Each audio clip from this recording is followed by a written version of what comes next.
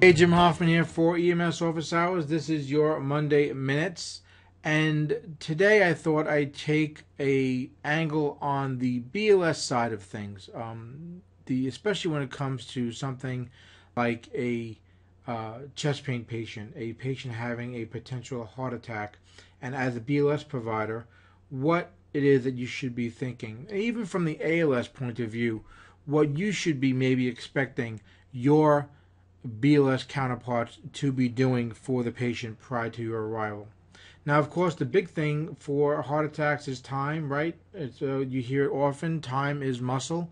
And you don't want to be waiting around for paramedics to get there or for the patient to be taking aspirin or whatever the case may be while you're waiting for the paramedics or delaying transport for that. Okay, for that aspirin administration or whatever it is the patient might want to do or what you can do. Start getting to the ambulance, guys, especially if the transport time to the hospital is closer than the time for a paramedic unit to get to you. We'll talk a little bit about that in a few minutes. But what are we doing as EMTs, right? The main thing, of course, is the patient's airway, monitoring their airway. Is it patent? Is it open? Consider giving them oxygen depending upon your guidelines. What do your guidelines say? Is it a non-rebreather at 10 to 15 liters per minute? Is it a nasal cannula at 6 liters per minute? A lot of patients that might be having an MI might be feeling short of breath, and putting a non-rebreather on them, they might not be able to tolerate that. They might feel very claustrophobic having the oxygen mask on. Keep that in mind, okay? And check their breathing. Monitor it for adequacy, okay? Are they breathing well enough? Are they getting enough oxygen? Okay, try to help them control their breathing if you feel they're hyperventilating from the anxiety of feeling like they're having a heart attack. Okay, and again about ALS, right? Request the advanced life support, of course, if you have a patient you're suspecting that's having a heart attack, but don't delay the transport, okay? Try to limit the patient's activity. Too many times, I'm going to be honest with you guys, I see providers out there who will suspect a patient's having a heart attack and request ALS, treat it very seriously, but then have the patient walk downstairs or upstairs or to an ambulance. Try to limit that activity, guys. Don't put more stress on the patient's heart than it has to be, okay? Don't increase their efforts of breathing more than it has to be. And try to put the patient in a position of comfort. Many patients, the best position is going to be, sort of a semi-phallus sort of position where they're sitting up, okay? They're not going to want to lay down most of the time. They're going to want to have sort of that sort of inclined position, okay? And can you treat it? As EMTs, guys, nowadays, EMTs more and more in their guidelines are able to treat a chest pain complaint. Now, it's going to, of course, depend upon your local guidelines, what you're allowed to do, okay? Many times it goes by the patient's age, the patient's history, okay? And aspirin is one of your first choices, right? But think about it. Most patients, you're looking at patients, let's say, 33, 35 years of age or older, or even a patient who has a history, right? They've got a cardiac history, okay? Consider giving that aspirin. Usually you can give them 2 chewable aspirins, 162 milligrams. Some guidelines might want to let you give up to 3 or 4 baby aspirin, okay, the chewable aspirins, okay. It's going to depend upon your guidelines.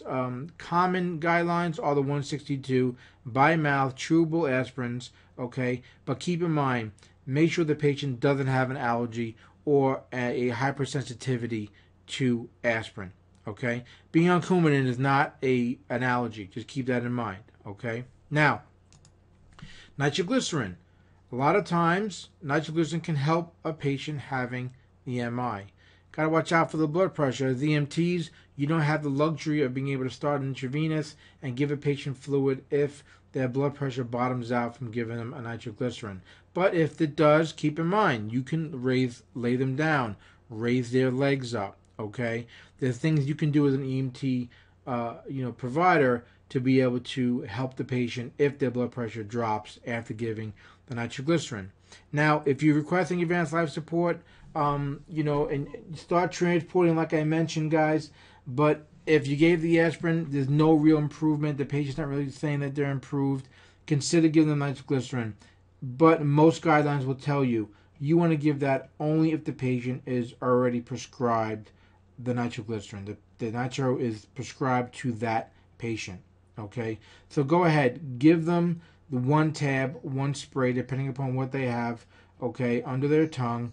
All right, but keep in mind, you don't want to do that if the patient's blood pressure, systolic blood pressure, is below 120. Some guidelines might say 110. It depends. Follow your guidelines, but on average, you're seeing 120 systolic BP in order to give them their own nitroglycerin tab or nitroglycerin spray. Keep in mind, you've got these erectile dysfunction drugs out there. Many times, if the patient has taken an erectile dysfunction drug, Cialis, Viagra, things like that, within 72 hours, you don't want to give them nitroglycerin. If you have the luxury, you can call medical control and ask them if you can give the nitro if the patient took a erectile dysfunction drug. And depending upon the patient's blood pressure and how they're presenting, that's going to depend upon whether or not the doc might let you go ahead and give that drug. Okay, guys, these are basic guidelines, very popular protocols. I just want you to think about this as an ENT provider of what you're doing. And when you're doing these things, guys, the aspirin, the nitroglycerin, think about moving the patient, getting the patient going, getting them to the ambulance while you're waiting for ALS, while this aspirin is taking effect, while the nitroglycerin is taking effect, okay? Get the patient going.